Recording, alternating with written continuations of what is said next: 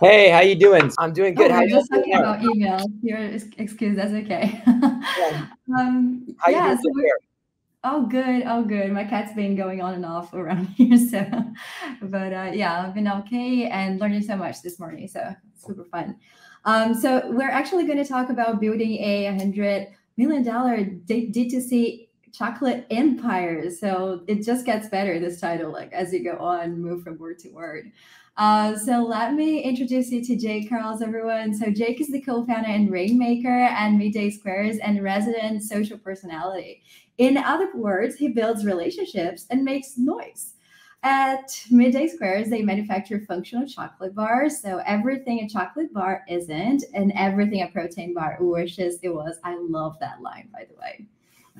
So, Jake, thank you so much for being here and welcome to Email Edge. Let's jump right into it. I have a bunch of questions for you. Let's see how that goes. So, first question is, and we're going to talk about challenges a little bit in the beginning. So I'm hoping you could share with us the two initial challenges when establishing Midday Squares as an online D2C brand, and how did you navigate them? So yeah, thank you for having me first of all. And yeah, Midday Squares is a refrigerated chocolate bar. So we don't live in the typical, area of where shelf stable products are. So our biggest challenge since, at the beginning and currently still is somewhat of a challenge is that we have to ship refrigerated, meaning that chocolate refrigeration is very difficult. It melts, it goes bad if it's too long, because you don't use preservatives or additives. So that was a very hard thing at the beginning to decide how we were going to build a business based on, very intense ways of logistics and a very expensive way of logistics, right?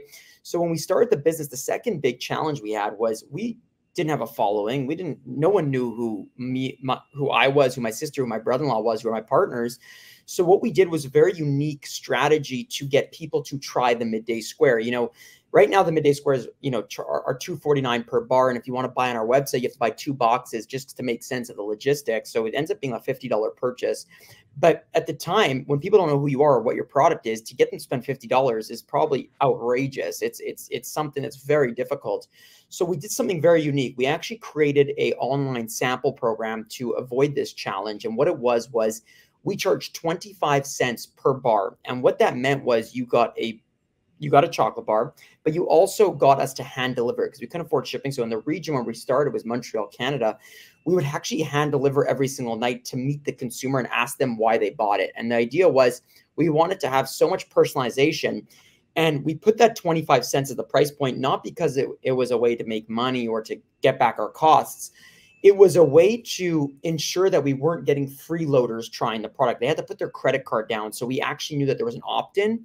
And that was a huge thing. So we did that for about 3 months, and that built a lot of traction for the brand. And at the same time, we were telling our story on social media, which was going viral, meaning that we were just sharing how we build this business, showing the behind the scenes of the company. And people felt this immense amount of humanization and personalization. And then suddenly over time, that led us to becoming a D2C brand and a retail brand at the same time. I love how, like, at the beginning of things, before you actually do things that scale, you have to do things that are not scalable. And yeah, I love that example. Thank you so Well, much for sharing. Mariana, Yeah. one thing that we did that was unscalable that we tried to still, as we built 100 million, as we still try to scale it, is every first time customer actually receives a Polaroid picture from the three, my partners and I doing a funky pose. And we actually handwrite a note to the customer saying thank you. At the beginning, we used to actually look the person up on social media, get to know them a little personally, and write something really, really personal. We can't do that today because obviously there's a lot more customers than we had at the beginning.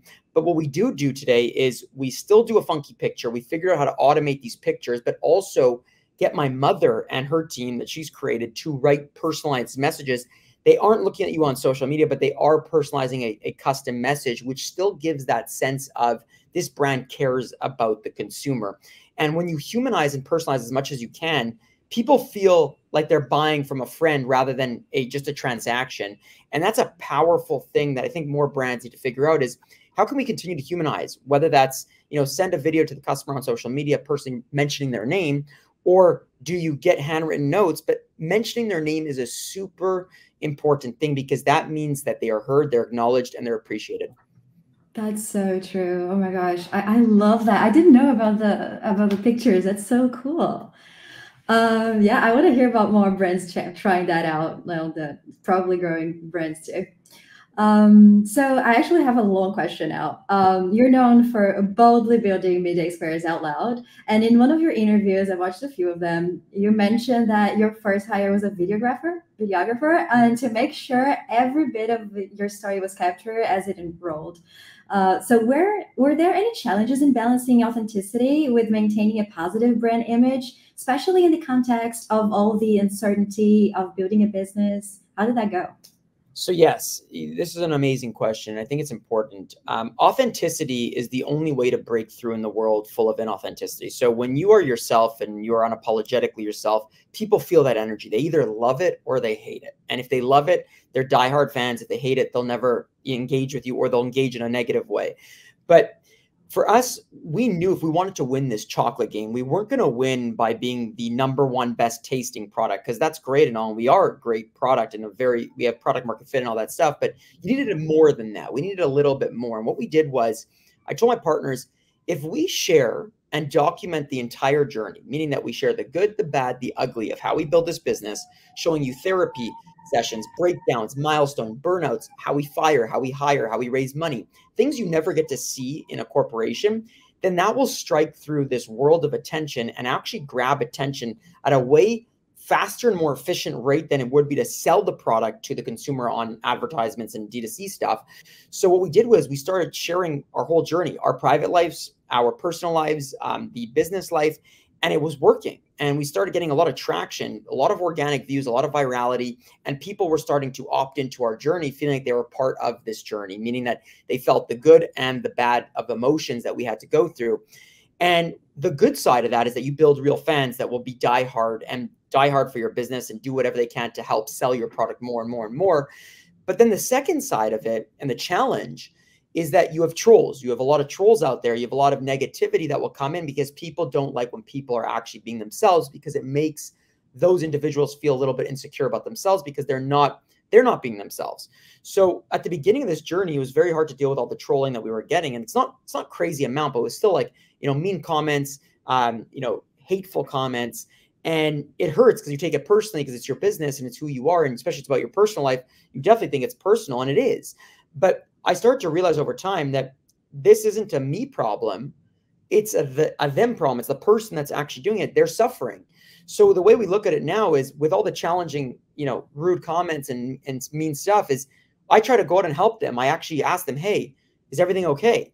And 6 out of 10 times, 7 out of 10 times, these individuals are just having a bad day and take it out on the brand or the individual that's being transparent and vulnerable.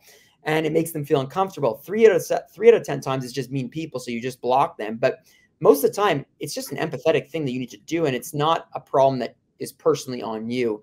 So I think that that's the disadvantage of building out loud, is you're going to have a lot of that emotionality hit you, but you're also going to have the greatness of seeing what real fandom looks like. Because when you build trust and you're relatable, you're really building friendships with your customers, which don't just buy your products, they shout about it every day. I love that. And I think that's it requires a lot of therapy. You're right. And especially because that also means if the mean comments are not are not personally attacking you, is actually something that's about the person. That means the good comments are also about the people that are commenting on it, right? So it's not about you again. So whatever is about you, it's only what's within you. So that's so cool. Yeah, that's awesome. So I was wondering about your whole storytelling strategy and how much it's actually focused on building consumer trust. Do you also rely on it to increase conversions? And what other strategies and channels do you use for that? So first of all, storytelling is the forefront of our business. So documenting and sharing the good, the bad, the ugly. We have videographers, we have editors. It's like a media team within a chocolate factory. So it's kind of very unique. And what that does is it increases the conversions over time. And what I mean by that is, when you watch our story, first you're very curious and you're like, what is this? You're like, what are they selling? There's like, you don't even know. It's drama, it's chaos, it's family drama, it's literally good, bad, ugly. So you're confused, but you're curious. It piques curiosity in the human nature component. Then you watch another video and you're like, wow, this company's really interesting. Who are these people? So you continue to watch, you go down our path, our like we'll call it our journey of content, and you start to slowly become a fan of the brand before even trying the product. So then when we finally hit you with more of a, here's the function of our product, here's what we sell, you're then already opting in as a fan of what we're doing, or not a fan, and you don't even want to see our stuff. So what that does is it creates the fan before they buy the product. So the conversion in the end is actually higher, because over time they're going to buy, and they're buying into something that they already have an emotional bias before they eat the product. So it's a win-win. But the idea is if the product didn't taste good, they'll probably move on from it after. But again, product market fit kicks in after that. And that's why it's important to have product market fit. So I think that other strategies that we use is email. We use influencers on social media. I think that that's a very big thing for us, because we're not just a D2C business, we're also a retail business. So we actually have influencers talk about both, hey, buy on our website, buy online, here's a discount code, and they talk about the review of the product, and they show it in their lifestyles. And the second thing we do with them is we actually have them go to stores and show where the product is, because we're refrigerated, so it's complex to find it. So we have them show that to their audiences. And when you do that consistently, not just once, but you invest in over months of time of that person's content, it becomes familiar in their fan bases. And then their fan bases then comes to your community. So then we put them down our conversion system, which is basically organic content, curiosity, then strike them with a sales method.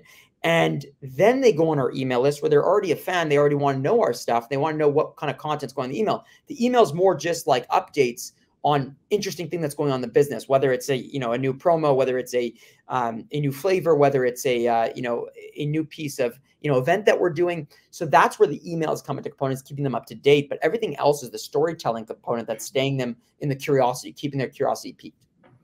Awesome. And I kind of feel like when we're talking about content, remember that like 10 years back, we would talk about like how content is king and all of that, and write a lot of technical content until the internet was just like overflowing of technical content. And I feel like we're kind of just like going into like this other stage of more like story type of content. And I almost feel like what you're doing with Mayday Squares is almost like having two types of products. So you have the chocolate bars, and then you have content as a product too, and that's free for everyone. So people are already getting a value from whatever it is that you're providing them. Yeah, Mariana, storytelling is nothing new. Storytelling's been here as long as we've been human. It's how we've interacted forever. It's how we've connected as communities. It's how we've made our next decisions. It's just the vehicles of where the storytelling is outputted has changed. At the 1,000 years ago, we would hunt and gather as a society, and we would share our stories around a fire about hunting, and that helped us get better at working together to continue our society. But today, storytelling's purpose is the same. It's just it's on social media, it's on through email, it's through different outlets, but the purpose is the same thing. So for us as a business, we couldn't understand why a lot of brands aren't doing storytelling. Sharing content is not storytelling. Sharing a story is hitting on emotional connection. It's hitting on relatability. It's hitting on components of trust, vulnerability, transparency, things that humans care about deeply. So in a world where attention is probably the most scarce thing right now, because it's so much information being bombarded 24/7 to the consumer, the only way to break through that attention barrier is simply to create a story that relates to that consumer or that individual. Make them a fan before making them a customer. Make them a friend before making them a customer. And how do you do that? You got to go down to human connection and emotional connection. I love it. Cool. Thank you so much.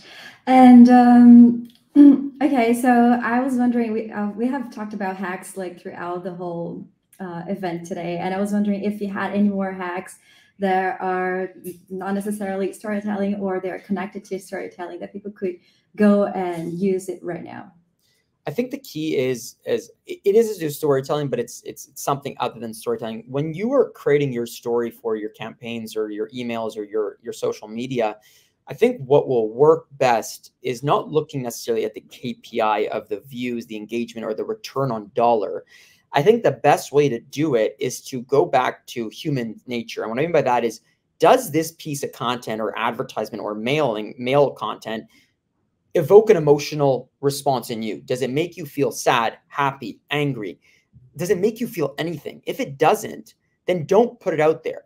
Because for us, what we've seen the most successful in terms of conversion is instead of looking at it as views, engagement, stuff like that, it's how does it make someone feel? What's the emotion we're trying to evoke? And when we have a clear path of the emotion, we see a huge success in that campaign. Huge. Because again, humans need emotional connection. So if you're not evoking emotion, it doesn't have to be a good emotion, it can be a bad one. Then you're not getting their attention because they'll scroll right by, they'll change the email, they'll swipe back, swipe to the next story on social media because it doesn't make a difference to them, right? Unless they're already a fan of your product, but that's a different story. But before getting them to acquire them, you need to evoke an emotional connection before getting them to even opt into what you want to do. That makes a lot of sense. And I was wondering if you actually are able to create those stories organically as they kind of come up, or if you actually have a sort of methodology or a framework that you use to create them. So two things. So we do both. So one is that whatever naturally happens in a business will happen. For example, we own our manufacturing. If a machine breaks down, we have the advantage of having the videographers in the office is they can go grab all the emotionality that will happen during that time. And they can pull people aside to interview them in the emotional state that they're in. So you're getting the most authenticity as possible. The second thing is we have campaigns planned. So like that's staged, not staged, but it's pre-planned content. So if it's like a campaign for launching a new product, here's the scripts, here's what we need, here's who we need, blah, blah, blah. So I think you as a business need both. That being said, I don't think that every business should take the strategy that Midday Squares took in the sense of we show everything. We show, like I said, therapy, private life. That's our authenticity. I think what you should look at in your advertising or the way you're going to create content as a business is what's authentic to you? What's your core values? What's your mission? What's your why? Then create content along that, because our why is to show the world that we can disrupt the chocolate industry that's 100 years old, dominated by 5 brands, by being unapologetically ourselves and being bold. Every piece of content relates to that. And it's a big umbrella, but it relates to that. And I think that brands have lost track of who they are and what they do. And they're so focused on chasing the KPI of revenue or growth of following that they actually start to lose the identity, which ends up eroding your community over time and your fan base. So again, authenticity of your brand is going to drive all the content campaign that you're going to create, because that's what's going to break through in this world, again, full of inauthenticity of content.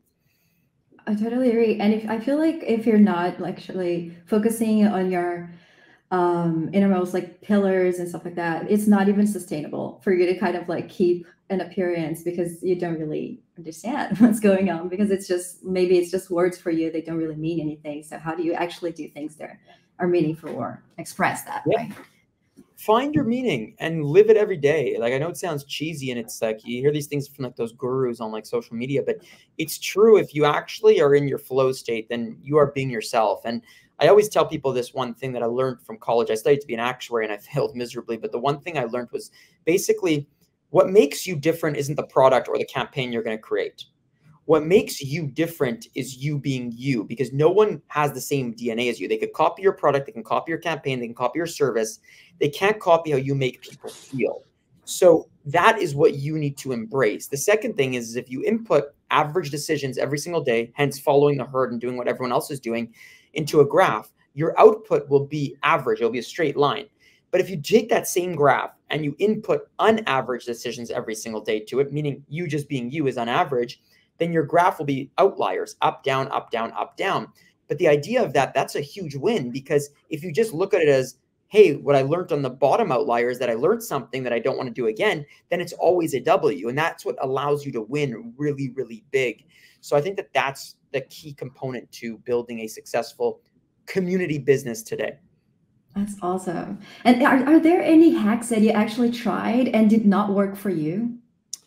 Yeah, I think, at first we tried to build on YouTube and it was tough. We tried our content that was working on other platforms and it just didn't work. So I think you have to understand each platform, that whether it's email, whether it's YouTube, whether it's Instagram, TikTok, LinkedIn, these are different platforms for different reasons. The same content might not work, and understanding that is super key. For example, people on LinkedIn might not be looking for how you eat food every day and how you cook your meals that people on Instagram might be looking for. It could be the same person, but their mindset is not looking for the same thing. That being said, it's the same thing as email. When someone gets an email listing, as an email campaign, they might not be looking for the same thing that you're putting on TikTok which is, let's say pure entertainment. So I think understanding your platforms is super important. And we at the first we tried to do that where we aligned all the stuff and it didn't work. So that's a hack to stay away from. Yeah, that sounds great. And I was wondering about, so since we're talking about email edge here, right? So we're talking about email marketing. I was wondering how do you use email marketing today as a channel? And do you think there's more to be leveraged there at all? Yeah, so email is, I think, responsible for 25-30% of our D2C revenue. And the list just keeps building. But I think that with email, I think it's when someone opts into an email, they are looking for information, or they're looking for some sort of reason from the company. So it kind of gives you a permission, in my opinion, that is not the same as necessarily someone just seeing your content on social media. So for me, give them value, give real value through your emails. Use that as a source where somebody's giving you the privilege of their attention to earn something. So what I mean by that as a business, what can you add value to their life? Not just discount codes, but what else can you add? What is it? Is it that you're doing an exclusive launch and you're in their area and it's that specific to them where they're invited to come? Or is it that, you have a new flavor and you want to give them as a taste tester, and because they're on the email, they're the ones that are getting that? Because this is a privilege. Email is a very serious thing for people. Where they have their emails is not where they play all the time on their phones. And it's a place where they're focused. It's typically where they're working. Sometimes a lot of their working emails, or it's their place where it's more serious. So I would say that that's a place where give them value, the most value you can offer them. And if it's an entertainment source, fine, but make it really entertaining so that you can, keep them as a privilege to earn their attention from them or earn their email, because that's a platform where I think people are more serious and ready to make action.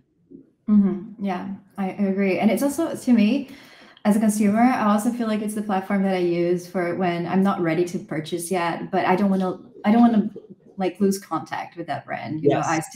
I want something in the future with them to happen.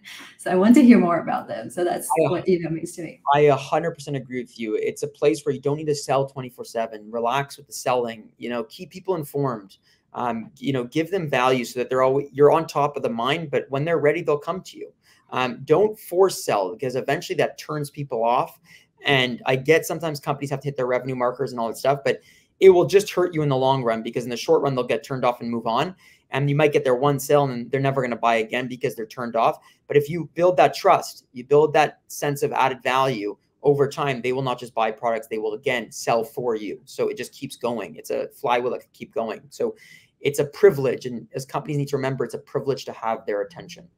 Yeah, you're so right. And I actually have a question about that. So how in radio, like the more frequent your ads are, the more important it is. So it's more about like frequency than it is about like the length of the ad or whatever. So what about email? How do you see that as well about frequency? How important is it? I think weekly is important, to be honest with you. As long, again, with the context of as long as you're adding value. If you're not, more time, and I think less frequently. I think the idea is if you're adding value frequently, then unless you're catching someone on a bad day, then it's totally fine, right? And I think at the end of the day, like the more value you give someone, the more usually they feel appreciated, or they feel, they feel like they got something out of it, right? So I wouldn't do it every day. I think once a week is fine. Maybe once every half is good. I don't think you need to be on their mind 24/7. I think social media is a way that people can have you, if they choose to follow you, to see you 24/7 or see you daily. Email, I don't think, is a daily thing, in my opinion. Awesome. Okay. And I was wondering about like your entrepreneurial route, and if there is an entrepreneur that you actually admire a lot, and why is that? So I admire a lot of entrepreneurs. I think two of them specifically are, Richard Branson being one. And the reason being is he's authentically himself. He built a brand on his quirkiness and his authenticity. And I don't even know what his brand does, to be honest with you, but it's huge, the Virgin Brands. And he's just a personality. People want to be around that type of energy. So his energy is an inspiration for me. And then the second one is a little bit more controversial for some reason, but I respect Elon Musk as an entrepreneur. And the reason why I respect Elon Musk is, he's doing a lot of creativity and innovation with the products he's creating, whether it's the electric cars or the SpaceX or Starlink or Twitter. But I think more than that, it's what I get from him is that you could win by being yourself. And you have to understand that in life, if you are unapologetically yourself, people are not going to like you. So he is liked by 50%, loved by 50%, and hated by 50%. And he's still able to build these massive companies, right? So what I learned from that is that you being you has its advantages building the fandom, but you being you also has the downturn of people just not liking you or want to be associated with you. And that is okay. You're not going to be liked by 100% of people. As long as you're a kind person and you're a good soul, then keep doing you. If you're a bad person, stop being you. Okay, I think this last question might connect with that a little bit. So, okay, this is a important one. So, if you were to caption the best marketing advice you've ever received as a 5 to 7 word presentation slide title, so imagine that slide title, what would that be? Transparency, vulnerability, and authenticity is the future of marketing. Ooh, I love that. Awesome. Cool. Okay, and let's finish up strong with this last question. So, what is the one tactic that everyone should go and try right now? Share your story daily. Stop being scared. There's no reason. You have nothing to lose. You live your story 24/7. No one else lives it 24/7. So you might find it boring, but other people don't. You only have to gain, as long as you're a good person, you only have to gain if you share your story. The internet is free. Stop consuming it. Start adding value to it. I love it. And did you like see yourselves like kind of learning as you go, like learning how to share a better story, learning how to be more sharp with those stories? Life is about learning daily if you can. And I think that we're no expert in storytelling. We're no expert in marketing. But what I can tell you is we keep getting a little better every day. And that little step forward gives us more momentum to go the next step forward. And then that just compounds, right? So again, use momentum in a positive direction, but you only gain momentum if you try and execute. So take the step.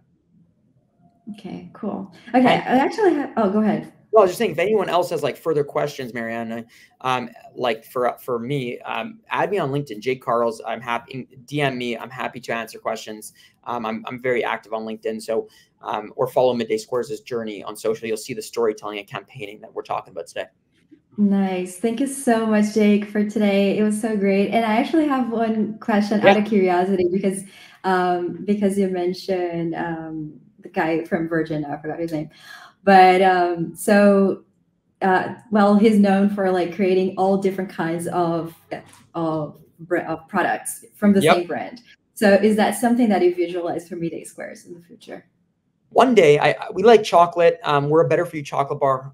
We want to eventually go into more chocolate snacks at scale globally. So yeah, like I want people to think of us as a modern day Hershey's. If Hershey's were to start today, what would they look like? But we're not in the unhealthy foods. We're in the better for you set. So we're creating functional chocolate bars, and that's what we want to do. But I think Richard Branson, from Virgin Brands, what his inspiration is to me is your authenticity can attract energy. So you just need to attract that energy by bringing yourself out there. And by the way, if people don't like you, then it is what it is.